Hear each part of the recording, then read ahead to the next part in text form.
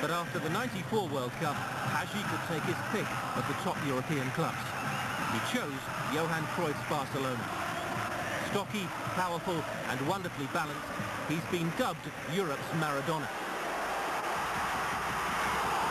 Like Diego, he's temperamental, and at Barcelona, Hagi has a reputation for being lazy. Yet even at 31, his ability to influence the big occasions appears undiminished, and he can score from anywhere, whatever the weather.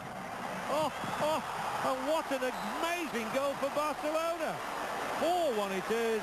The goalkeeper picks himself out of the net, and have you ever seen a goal like that?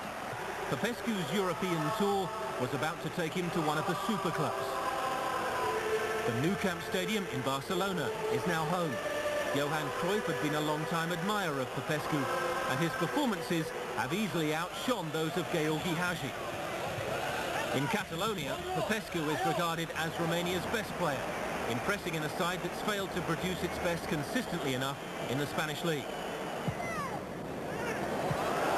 Yet while Hagi has sat it out on the bench, Popescu has relished his new challenge, and under Cruyff's influence has matured into an even better all-round player.